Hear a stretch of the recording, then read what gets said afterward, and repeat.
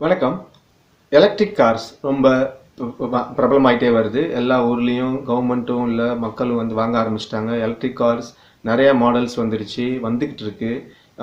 ஒரே ஒரு மாடல் இருந்த நேரத்தில் லக்ஸரியாக இருந்த ஒரு எலக்ட்ரிக் கார்ஸ்லாம் இப்போ வந்து விலை குறைஞ்சி கொஞ்சம் பெட்ரோல் கார் கொஞ்சம் அதிகமாக இருக்குது. இருந்தாலும் நிறைய இடத்துல வந்துட்டு கவர்மெண்ட் வந்து நிறைய டேக்ஸ் நிறைய கண்ட்ரீஸில் இந்த க்ரீன் ரெவல்யூஷன் கிளைமேட் எமர்ஜென்சி இதுக்கெல்லாம் வந்து நிறைய டேக்ஸ் எல்லாம் சப்சிடிலாம் கொடுக்குறாங்க. டேக்ஸ் சப்சிடிலாம் கொடுக்குறாங்க. இந்த எலக்ட்ரிக் கார் நிறைய பேர் வாங்காமல் இருக்கிறதுக்கு என்னென்ன ஒரு காரணம் அதாவது என்னென்ன இருக்குது அதை பற்றி பார்ப்போம். அதோட எக்ஸ்ப்ளனேஷன் பார்ப்போம். Welcome to my channel. This Sundar Ayyappan. Your channel subscription really helps me. Channel subscribe பண்ணுங்கள், லைக் பண்ணுங்கள், கமெண்ட் பண்ணுங்கள், ஷேர் பண்ணுங்கள். வாங்க பார்க்கலாம். எலக்ட்ரிக் கார்ஸ் அதோட எப்படிலாம் நம்ம மக்கள் அதை தப்பாக புரிஞ்சு வச்சுருக்காங்க, அது உண்மையாக பொய்யாங்கிறத பார்ப்போம். ஃபர்ஸ்ட் திங் வந்து என்ன சொல்லுவாங்க எல்லாரும், எலக்ட்ரிக் கார் வந்து எப்போதும் நீங்கள் பெட்ரோல் வந்து 40 லிட்டர் 50 லிட்டர் ஃபில் பண்ணுறீங்க, நீங்கள் போகலாம். அடுத்த இடத்துல போய் நீங்கள் வந்து திருப்பி நீங்கள் வந்து ஃபில் பண்ணிக்கலாம். போயிட்டு ஃபில் பண்ணுறதுக்கு அதிகபட்சம் 5 நிமிஷம் 6 நிமிஷம் ஆகும்.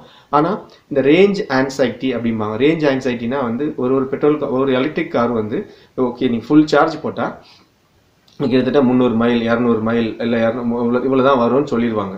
இதுதான் அதோட மேக்ஸிமம் கெப்பாசிட்டி. அது இல்லாமல் இந்த எலக்ட்ரிக் கார்ஸ் வந்து அந்த லித்தியம் பேட்டரிஸ் இருக்குல்ல, அந்த லித்தியம் பேட்டரிஸ் வந்து உங்களுக்கு வந்து டெம்பரேச்சர் ஏற்ற மாதிரி வந்து பெர்ஃபார்மன்ஸ் கொடுக்கும். ஸோ ரொம்ப கோல்டு கிட்டத்தட்ட 5, 6 இல்லை -1 -2லாம் இருக்கும்போது நீங்கள் வந்து லித்தியம் பேட்டரியில் பெர்ஃபார்மன்ஸ் வந்து ரொம்ப கம்மியாக இருக்கும். ஸோ அதனால் இந்த நிறைய எலக்ட்ரிக் கார்ஸில் லித்தியம் பேட்டரி லைட்டாக ஹீட் பண்ணி அதுலேருந்து பெர்ஃபார்மன்ஸ் எடுப்பாங்க. ஸோ அந்த மாதிரிலாம் இருக்குது. ஸோ இருந்தாலும் இந்த ரேஞ்ச் ஆன்சைட்டி நிறைய பேர் வந்து எலக்ட்ரிக் கார்ஸ் வாங்குறதுக்கு தடுக்குது. ஆனால் நீங்கள் பார்த்தீங்கன்னா ஒரு டெய்லி யூஸில் நீங்கள் வந்து அதிகபட்சம் 100-150 மைலுக்கு மேலே யாருமே போகிறதில்ல. இது எல்லா ஊர்லேயும் தான் ஆவரேஜ். ஆனால் இப்போ இருக்கிற எல்லா எலக்ட்ரிக் கார்ஸும் ஒரு medium to high and electric cars எல்லாமே மினிமம் 200 கொடுக்குது. 200 மைல் வரைக்கும் கொடுக்குறாங்க எல்லாமே எதுவும். ஸோ அதனால நீங்கள் பயப்பட தேவையில்லை. எலக்ட்ரிக் கார்ஸ் ரேஞ்ச் ஆன்சைட்டி கண்டிப்பாக இப்போதைக்கு அது ஒரு பெரிய மேட்டரே கிடையாது. ஏன்னா யாரும் வந்து வேலைக்கு போகிறவங்க 100-150 மைலுக்கு மேலே போகிறதில்ல. ஸோ அதனால ரேஞ்ச் ஆன்சைட்டி பற்றி கவலைப்பட தேவையில்லை. அடுத்த ஆப்ஷன் வந்து சார்ஜ் பண்ணலாம். இன்கேஸ் எனக்கு ஏதாச்சும் திடீர்னு ரொம்ப டிராஃபிக்கில் நின்று இல்லை ரொம்ப பேட்டரி டிப்ளீட் ஆகிடுச்சு அப்படிங்கும்போது சார்ஜ் பண்ணுறதுக்கு என்ன பண்ணுறது, நிறைய சார்ஜிங் பாயிண்ட்ஸில் பார்த்தீங்கன்னா யூகேல மட்டும் கிட்டத்தட்ட 15,000 சார்ஜிங் பாயிண்ட்ஸ் இருக்குது. 9,000 லொக்கேஷன்ஸில் இருந்த சார்ஜிங் பாயிண்ட் இருக்குது. ஸோ அது டெய்லி ஒரு நாளைக்கு 10ங்கிற விதத்தில் வந்து இன்க்ரீஸ் ஆகிட்டே இருக்குது. ஸோ உங்களுக்கு மேப்பில் பார்த்தீங்கன்னா இல்லை கூகுள் மேப்லேயே இல்லை அந்த கார் ஆப்லேயே வந்து இப்போலாம் அந்த நீங்கள் வாங்குற கார் ஆப்லேயே வந்து எங்கெங்கெல்லாம் சார்ஜிங் பாயிண்ட் இருக்குன்னு சொல்லிடுது. ஸோ அதிகபட்சம் நீங்கள் வந்து ஒரு 30 மைல் ரேடியஸ்லேயே நீங்கள் வந்து ஏதாச்சும் ஒரு சார்ஜிங் பாயிண்ட் கண்டுபிடிச்சிடலாம். இது இல்லாமல் நிறைய ஃபாஸ்ட் சார்ஜிங் பாயிண்ட்ஸும் வந்துகிட்டு இருக்கு. சர்வீசஸ் ஸ்டேஷனில் இல்லை ஊருக்குள்ளேயே ஃபாஸ்ட் சார்ஜிங் வந்துட்டு இருக்கு. நீங்கள் வந்து 15 மினிட்ஸ் சார்ஜ் பண்ணால் மோர் தேன் 100 மைல்ஸ் உங்களுக்கு கொடுக்குற அளவுக்கு ஃபாஸ்ட் சார்ஜிங் பாயிண்ட்ஸ் வந்துகிட்டு இருக்கு. ஸோ இது வந்து மக்கள் எதிர்பார்க்குறது இல்லை, பெட்ரோல் ஸ்டேஷன் மாரி இல்லைன்னா, ஆனால் வந்துட்டு இருக்கு. கூடி சீக்கிரம் இன்னும் 2 வருஷத்தில் பெட்ரோல் பங்க் மாரி இல்லை பெட்ரோல் பங்க்லேயே வந்து எல்லா பெட்ரோல் பங்க்லேயும் வந்து உங்களுக்கு வந்து இந்த சார்ஜிங் ஸ்டேஷனும் வந்துடும். ஸோ அடுத்தது வந்து two expensive electric வெஹிக்கிள்ஸ்லாம் two expensive அப்படின்னு சொல்லி ஒரு காரணம் சொல்கிறாங்க. இல்லை நான் வாங்கலை நான் அப்படின்னு சொல்கிறாங்க. ஆனால் இப்போ குறைஞ்சிட்டு வருது. ஏன்னா நிறைய பிளேயர்ஸ் வந்துட்டாங்க. எல்லா கம்பெனியும் 2020க்கு மேலே இல்லை எல்லா கம்பெனியும் எங்கள் வண்டி லைனில் மாடல்ஸில் கண்டிப்பாக ஒரு ஹைப்ரிட்டோ இல்லை வந்து ஒரு எலக்ட்ரிக் வெஹிக்கிளோ கண்டிப்பாக இருக்கும் அப்படிங்கிறாங்க. சில கம்பெனி வோல்ஸ்வேகன், BMW, மெர்சிடஸ்லாம் கிட்டத்தட்ட 10-15 மாடல் நாங்கள் இன்ட்ரடியூஸ் பண்ண போகிறோம் 2020க்கு அப்புறம். ஃபோர்டே பார்த்தீங்கன்னா கிட்டத்தட்ட ஒரு 5-6 மாடல் இன்ட்ரடியூஸ் பண்ணுறாங்க எலக்ட்ரிக் வெர்ஷனில். ஏன்னா எல்லாருக்கும் வந்து இந்த டீகார்பனைசேஷன், பெட்ரோல்லேருந்து வெளில வரணும், டீசல்லேருந்து வெளில வரணும், எல்லா ஊர்லேயும் வந்து க்ளீன் ஏர் ஜோன் இப்படிலாம் சொல்லும்போது நீங்கள் வந்து கார் எடுத்துகிட்டு போய் மேற்கொண்டு அங்கே கன்ஜெஷன் டேக்ஸு பொல்யூஷன் டேக்ஸ்லாம் கட்டி யூஸ் பண்ணுறது ரொம்ப வேஸ்டானது. அதனால் இந்த டூ எக்ஸ்பென்சிவ்ங்கிறது கம்மியாகிட்டே வருது. டெஸ்லா தான் ஃபர்ஸ்ட் நல்ல ஒரு மாடலாக வந்துச்சு எலக்ட்ரிக் கார். அவங்களே வந்து சீப் வெர்ஷன் கிட்டத்தட்ட 35,000 32,000 அந்த லெவலுக்கும் ரேஞ்சுக்கும் வந்து மாடல்ஸ் போட ஆரம்பிச்சிட்டாங்க. ஸோ அது இல்லாமல் நிறைய கம்பெனிஸ் சின்ன கம்பெனிஸ் கூட நிறையா வந்துட்டாங்க. ஹாண்டாய் வந்துருச்சு, கியா வந்துருச்சு, MG ரோவர் எல்லாம் 22,000க்குலாம் வந்து உங்களுக்கு ஒரு நல்ல எலக்ட்ரிக் கார் வந்துருச்சு. ஸோ டூ எக்ஸ்பென்சிவ்ங்கிறது ஒரு ரீசன் கிடையாது. அடுத்தது வந்து எலக்ட்ரிக் கார்ஸ் வந்து லைட்னிங்கோ இல்லை வந்து இந்த கார் வாஷோ இல்லை வந்து நான் வந்து படுல்ஸில் பெரிய தண்ணி தங்கிற இடத்துல ஓட்டிட்டு போனால் ஷாக் அடிக்குமா அப்படி இல்லை இஸ் இட் டேஞ்சரஸ் அப்படிங்கிறாங்க. இல்லவே இல்லை. எல்லா எலக்ட்ரிக் கார்ஸும் பயங்கரமான செக்யூரிட்டி செக்ஸு சேஃப்டி செக்ஸ் எல்லாத்தையும் பண்ணிட்டு தான் வந்திருக்கு. இண்டஸ்ட்ரி ரெகுலேட்டர் அதெல்லாம் செக் பண்ணி தான் வந்து உங்களுக்கு வந்து இந்த மாடல்ஸ்லாம் வந்து பப்ளிக் யூஸ்க்கு அப்ரூவ் பண்ணுறாங்க. ஸோ அதனால இந்த பயம் தேவையே இல்லை.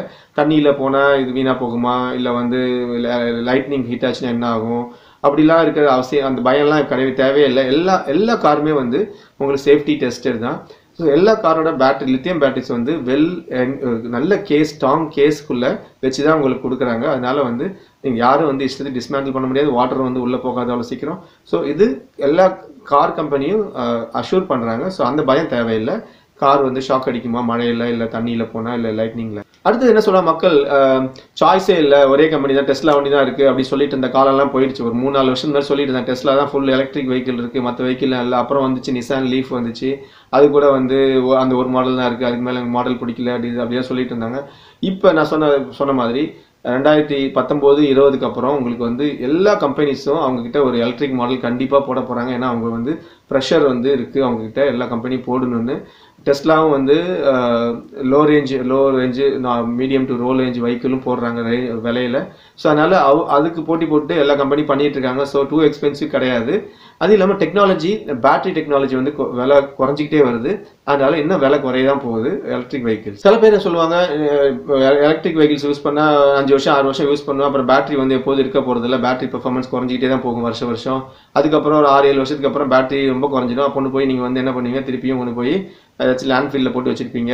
அதுவும் வந்து என்விரான்மெண்ட்டுக்கு ப்ராப்ளம் தான் அப்படின்னு சொல்லிட்டு இருக்காங்க. அது வந்து இருந்துச்சு காரணமாக. இப்போ வந்து என்ன சொல்கிறாங்க, எல்லா கம்பெனியும் அவங்க வந்து இந்த பேட்டரியை ரீசைக்கிள் பண்ண போகிறோம் அப்படின்னு சொல்லியிருக்காங்க. அது ஒன்று இல்லாமல் இன்னொரு விஷயம் என்ன சொல்கிறாங்க, நிறைய கம்பெனிஸ் வந்து வந்துருச்சு இப்போ மார்க்கெட்டில் இந்த பேட்டரிஸ் எடுத்துகிட்டு போய் மற்ற விஷயத்துக்கு யூஸ் பண்ணிட்டு இருக்காங்க. அதாவது இந்த கார்லேருந்து எடுக்கிற பேட்டரிஸ் எடுத்துகிட்டு போய், ஃபார் எக்ஸாம்பிள் வந்து டெஸ்லா ப்ரையஸ் பழைய கார்லேருந்துலாம் டொயோட்டா ப்ரையஸ்லேருந்து எடுத்து பழைய பேட்டரிஸ்லாம் எடுத்துகிட்டு போய் அவங்க வந்து சோலார் எனர்ஜி ஸ்டோர் பண்ணுறதுலாம் வச்சு. ஏன்னா அங்கெல்லாம் வந்து ஸ்லோவாக தான் எனர்ஜி ரிலீஸ் பண்ணணும், ஸ்லோவாக தான் எனர்ஜி ஸ்டோர் ஆகும். அதனால இதெல்லாம் அங்கே யூஸ் பண்ணலாம். அதில் நிறைய ரீசைக்கிள் கம்பெனிஸ் நிறையா வந்துருச்சு. ஸோ அந்த பயம் உங்களுக்கு வேணால், நான் வந்து எலக்ட்ரிக் கார் வாங்கி 10 வருஷத்தில் இந்த பேட்டரி வந்து அப்படியே லேண்ட்ஃபீல் போயிடும், அங்கே ரீசைக்கிள் பண்ண மாட்டேன், அந்த பயம் தேவையில்லை. இன்னொரு முக்கியமான விஷயம் என்ன சொல்லுவாங்க, எலக்ட்ரிக் காரு ஃபுல் பேட்டரி இருக்குது, லித்தியம் வந்து ஹைலி இன்ஃப்ளேமபிள், நெருப்பு பிடிச்சிக்கும், நிறையா வீடியோ பார்த்துருக்கோம். ஸோ அதெல்லாம் இருந்தாலும் நீங்கள் போன வருஷமோ இல்லை இந்த வருஷமோ வரப்போகிற வருஷமோ நிறைய கார்ஸ் வந்து இந்த யூரோப் என்கேப் சேஃப்டி டெஸ்ட்டுக்கு போயிருக்கு. அதில் போன எல்லா காருமே எலக்ட்ரிக் கார் எல்லாமே 5 ஸ்டார் ரேட்டிங் வாங்கியிருக்கு ஆக்சிடென்ட்டுக்கு. ஸோ அதனால் பயப்படவே தேவையில்லை. கிராஷ் அப்போ கார் பற்றிக்கும் இல்லை வந்து ஷாக் அடிக்கும் உள்ளே இருக்கவங்க, அந்த பயமே வேணால். யூரோப்பில் இருக்கிற என்கேப்புங்கிற ஒரு ஆர்கனைசேஷன் இந்த கார் எல்லாத்தையும் எலக்ட்ரிக் கார் எல்லாத்தையும் டெஸ்ட் பண்ணியிருக்காங்க. எல்லா காருமே 5 ஸ்டார் ரேட்டிங் வாங்கியிருக்கு. ஸோ அதனால் பயப்படவே தேவையில்லை. கிராஷ் ஆனால் இது பிரச்சனை வரும். லாஸ்ட் பாயிண்ட் என்ன சொல்கிறாங்க, இந்த கார்லாம் பிரேக் டவுன் ஆச்சுன்னா ஆகும் தான். பிரேக் டவுன் ஆச்சுன்னா இது வந்து பழைய பெட்ரோல் கார்னா டோ பண்ணிட்டு போனால் ஒரு 2 வீலை ஒண்டியும் ரொட்டேட் பண்ணிட்டு மண்ணொரு வீலை வந்து மேலே இன்னொரு பிரேக் டவுன் சர்வீஸ் வண்டி மேலே வச்சு டோ பண்ணிகிட்டே போவாங்க. ஸோ அப்படி டோ பண்ணிட்டு போக முடியாது எலக்ட்ரிக் கார், ஏன்னா மோட்டர் வீணாக போயிடும். ஸோ அது ஒரு காரணம் இருக்குது. அதுக்கு இப்பயே நிறையா பிரேக் டவுன் சர்வீஸ் ப்ரொவைடர்ஸ் வந்து உங்களுக்கு வந்து லிஃப்ட் சர்வீஸ் கொடுக்குறாங்க. அதாவது காரை எடுத்து அந்த வண்டி மேலே பிரேக் டவுன் சர்வீஸ் வண்டி மேலேயே வச்சு எடுத்துகிட்டு போகிற மாதிரி. ஸோ அது தேவைப்படும். But slowly break down service ப்ரொவைடர்ஸும் மாறிட்டு இருக்காங்க. ஏன்னா electric car purchase people increase ஆகிறதுனால இந்த break downs from electric கார்ஸும் increase ஆகிறதுனால அவங்களுக்கு தெரியும் இது பிரச்சனைன்னு. அதனால அவங்க வந்து டோ பண்ணுறதை குறைச்சிப்பாங்கன்னு சொல்லிட்டு இருக்காங்க இண்டஸ்ட்ரியில். இது ஒரு லாஸ்ட் பாயிண்ட். இது எல்லாத்தையும் முன்னாடி அப்புறம் ஒரு பாயிண்ட் இருக்குது, இந்த பெட்ரோல் ஹெட்ஸுமாங்க. நான் வந்து ஃபாஸ்ட்டாக போகணும், நைட்டு 9 மணி 10 மணிக்கு மேலே எங்கள் தெருவில் வந்து நான் சவுண்டு கொடுக்கணும், உருன்னு சவுண்டு கொடுக்கணும், எக்ஸாஸ்ட் சவுண்டு வரணும், எக்ஸாஸ்ட்லாம் நான் வந்து மாடிஃபை பண்ணி சீன் காமிப்பேன். இந்த மாதிரி பெட்ரோல் ஹெட்ஸுக்கெலாம் கண்டிப்பாக எலக்ட்ரிக் கார் வந்து சூட் ஆகாது. அவங்க இன்னும் எத்தனை வருஷம் அதே பாயிண்ட்டை பிடிச்சிட்டு இருப்பாங்கன்னு தெரில. ஒரு 5 வருஷம் இல்லை 10 வருஷம் அதிகபட்சம் பிடிச்சிட்டு இருப்பாங்க. கவர்மெண்ட் வந்து அதுக்கப்புறம் 2040க்கு அப்புறம் எலக்ட்ரிக் பெட்ரோல் டீசல் காரு ரோட்டில் ஓடக்கூடாதுன்னு ஒரு இது போட்டாங்கன்னா, ரூல்ஸ் போட்டாங்கன்னா, கண்டிப்பாக போட்டாங்கன்னா இந்த பெட்ரோல் ஹெட்ஸ்லாம் கண்டிப்பாக இதுக்கு தான் மாறி ஆகணும், இதுக்கு எலக்ட்ரிக் தான் மாறி ஆகணும். அப்போ இந்த சவுண்டு எலக்ட்ரிக் கார் அமைதியாக போகும். சில எலக்ட்ரிக் காரில் போகிறதே தெரியாதனால சில எலக்ட்ரிக் காரில் வந்து உங்களுக்கு சவுண்டு கொடுக்கணும்னு ரூல்ஸே இருக்குது, லைட்டாக ஹம்மிங் சவுண்ட் கொடுக்கணும்னு ரூல்ஸ் இருக்குது. ஸோ பெட்ரோல் ஹெட்ஸ் பற்றி கவலை இல்லை, அவங்க வந்து 100ல் 2-3 பேர் தான் இருப்பாங்க. ஸோ இந்த சொன்ன எல்லா பாயிண்ட்ஸுமே வந்து எலக்ட்ரிக் காருக்கு ஒரு எகெயின்ஸ்ட் கிடையாது, ஆதரவாக சொல்லியிருக்க பாயிண்ட். இதெல்லாம் வந்து டே பை டே இன்க்ரீஸ் ஆகி டெக்னாலஜி இம்ப்ரூவ் ஆகிட்டே இருக்குது, சேஃபாக தான் இருக்குது. இன்னொன்று மக்கள் சொல்லுவாங்க எலக்ட்ரிக் கார் வந்து ரொம்ப ஸ்லோ அப்படிம்பாங்க. கிடையவே கிடையாது. டெஸ்லா எடுத்துட்டிங்கன்னா, நான் டெஸ்லா ஹையன்னு சொல்கிறேன். டெஸ்லா எடுத்துட்டிங்கன்னா டெஸ்லா மாடல் எக்ஸ் வந்து 0 to 60 மைல்ஸ் பெர் ஹவர் வந்து 2.7 செகண்ட்ஸ் தான் அது ஸ்பீடு. கிட்டத்தட்ட ஃபெராரியோட ஸ்பீடு அதிகம் அது அந்த மாடல் எக்ஸ். ஆனால் பேட்டரி பவர் அதிகம், அதனால் போகுது. அதுவே வந்து இன்னும் லோ ரேஞ்ச் மாடல் 3 மாடல் எஸ்லாம் போனீங்கன்னா 5 செகண்ட்ஸ் 6 செகண்ட்ஸ்க்குலாம் கொடுக்கும் 0 to 60. அது வந்து almost equal to range rover அந்த மாதிரி வண்டிக்கு ஈக்குவல் ஸ்பீடு பிக்கப் கொடுக்குது. ஸோ ஸ்லோவும் கிடையாது. Hope you like this video, இன்ஃபர்மேட்டிவாக இருக்குன்னு நினைக்கிறேன். வீடியோ பிடிச்சிருந்தா லைக் பண்ணுங்கள், கமெண்ட் பண்ணுங்கள், சேனல் சப்ஸ்கிரைப் பண்ணுங்கள். அடுத்த வீடியோ பார்க்கலாம். நன்றி, வணக்கம்.